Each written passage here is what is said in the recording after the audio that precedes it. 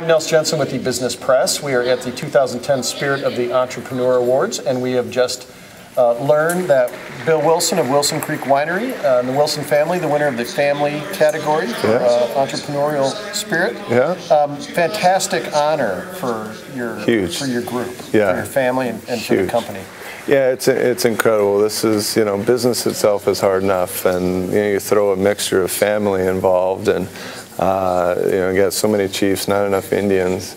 But so far as I forgot to say, we haven't killed each other yet.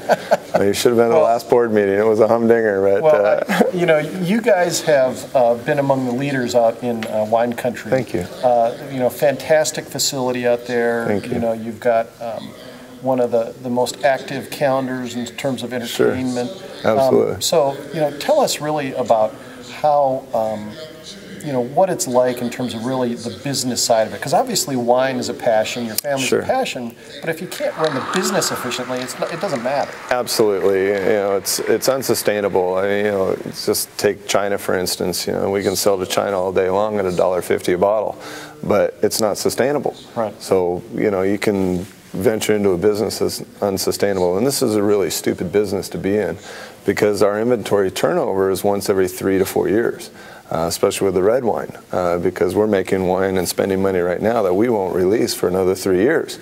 So from a business model standpoint, and all the economics 101 and 102 teaches you don't get involved in this wine business. You could be making 21-year-old scotch. Absolutely. Yeah, which is even crazier.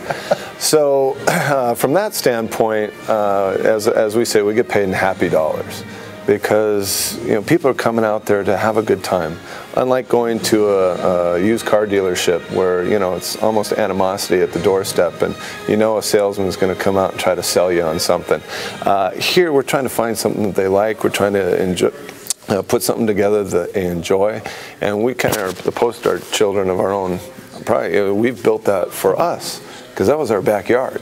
We lived on the property in Double Wide Mobiles, and we said, why would we build a backyard? We've got this beautiful facility here, and if we like it, we're John Q. Public. Sure. So how do you, now there are, I don't know, 30 wineries. 35 wineries. Yeah. How do you differentiate yourself in an environment like that? Well, that's where the family comes in. A lot of wineries are owned by 1 or 2 individuals, and it's, one down. We have 8 of us. So when you come to the property, and that's my mom and dad's job, is to give everybody that motherly and fatherly feel that only an 80-year-old mom and dad that are really mom and dads. They are mom and dad first. They are not the ultra business people. Us kids, we do all the heavy lifting. They take all the credit. We wouldn't want it any other way. And we all just make people feel warm and welcome, and that differentiates us from anybody else out there, because at some point in time you're going to see a Wilson on that property. Either that, or we're in some meeting somewhere on the property. That's right. We were just talking earlier. We've had a running club winner. We've had a rock climbing shoemaker.